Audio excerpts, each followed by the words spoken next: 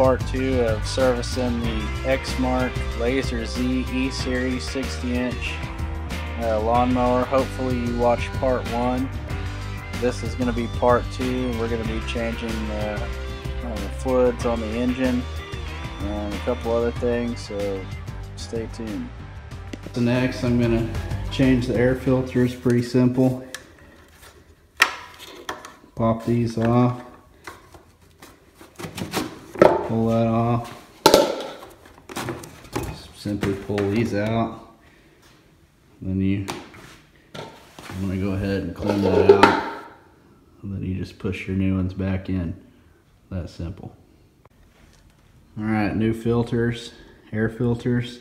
Take the inner one, insert it this way, this in first. Just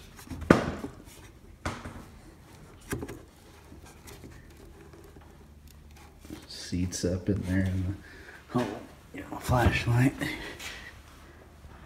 Pushes up in that interior hole just like that.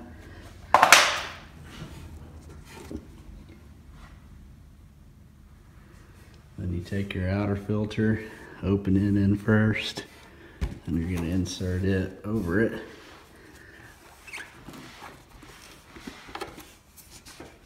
And it just pushes in there just like that. Then you just put your cover back on wherever I did with mine.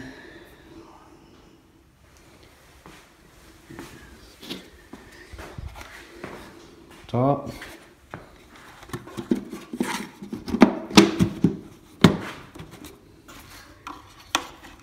Clips.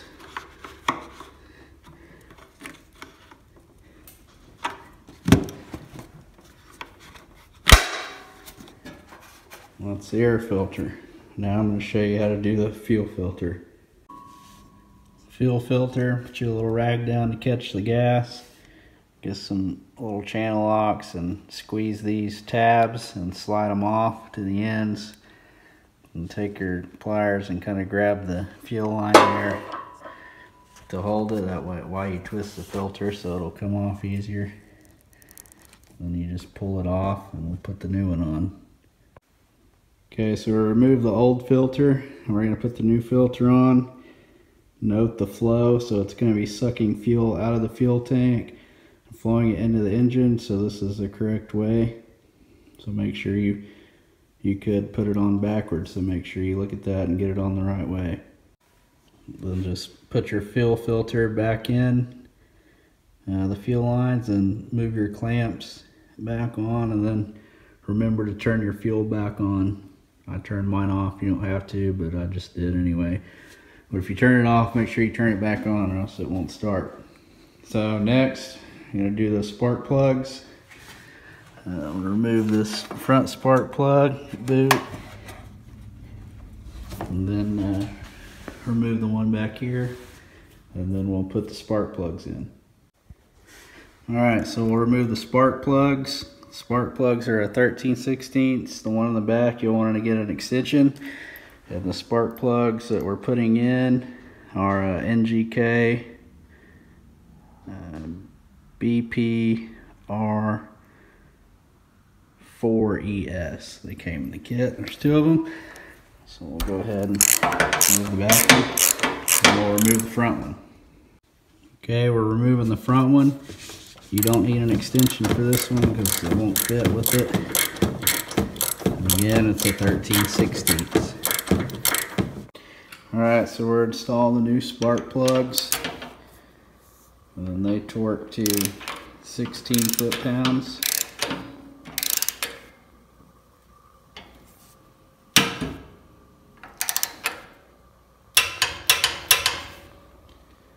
So then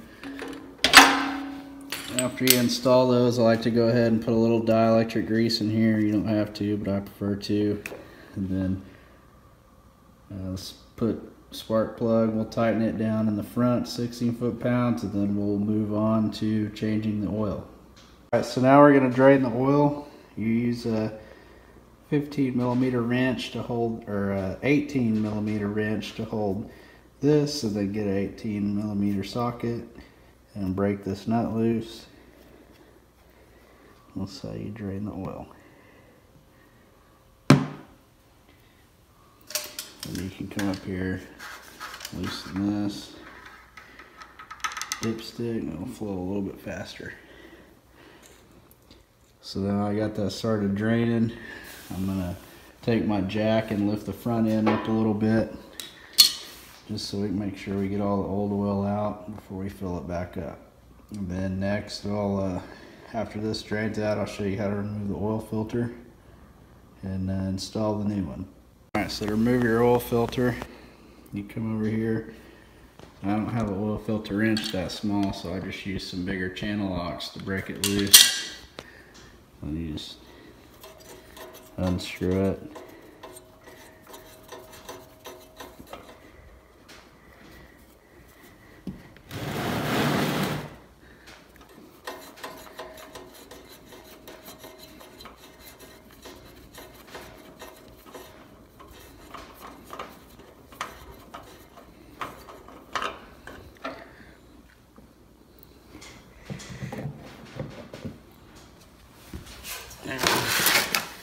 The new oil filter, if you don't want to buy this in the kit,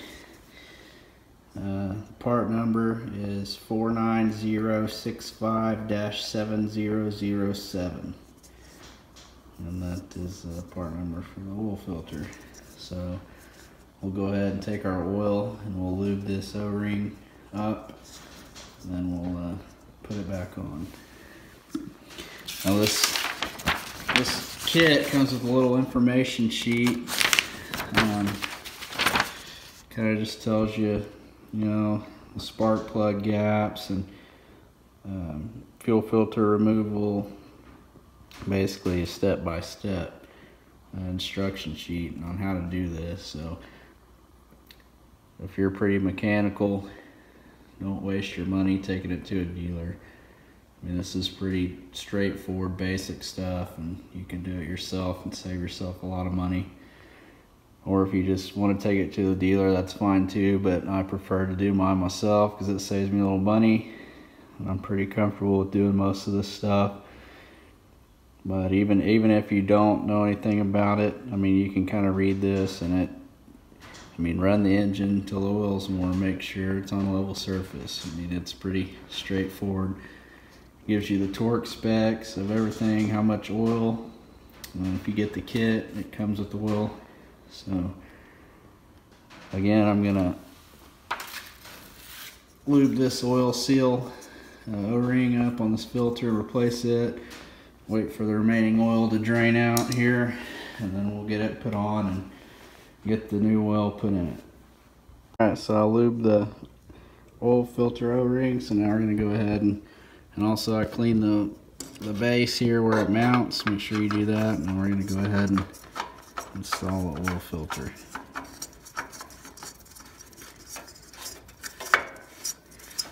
And make sure it starts and spins freely, otherwise you could have it cross-threaded.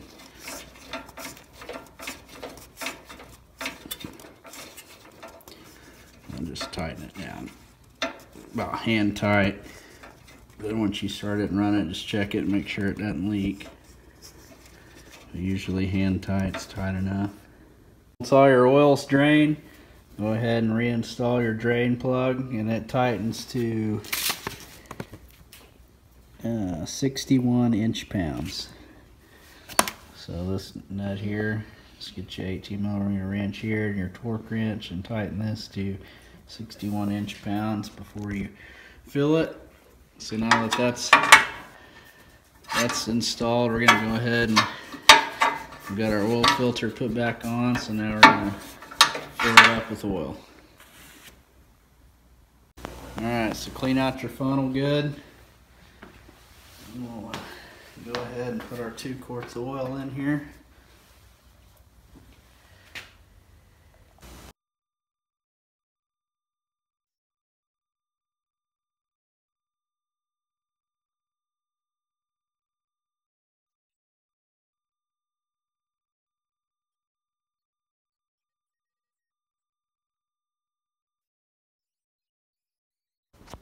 Alright, so another couple little things you might check if you're cleaning up or servicing your mower is this control panel here. It's held on by 4 10mm bolts. I had never taken this off before, but I removed it. There was so much grass built up in here and all these wires, and it was just unbelievable how much grass was in there. But I cleaned all that out and re-greased these plugs, some dielectric grease. I took all these off and put some more grease in them so they don't get corroded. And shot a little WD-40 down in these choke and throttle levers, so they make sure they don't get all rusted up or anything. So cleaned all this out. I'm gonna go ahead and bolt it back on. Alright, so there's 4 grease certs on this mower that you want to hit. One's in the back and is located right here on the back of the mower. You can look under here. It's about in line with the back of the tires. The other one, if you lower the deck all the way down, you can see it right there. And the manual says it only takes, like, I think it says 2 or 3 squirts of grease, and that's it. And then on your front wheel pivots, you pull these plugs out and put in a grease cert and grease those. One on that wheel and one on that wheel.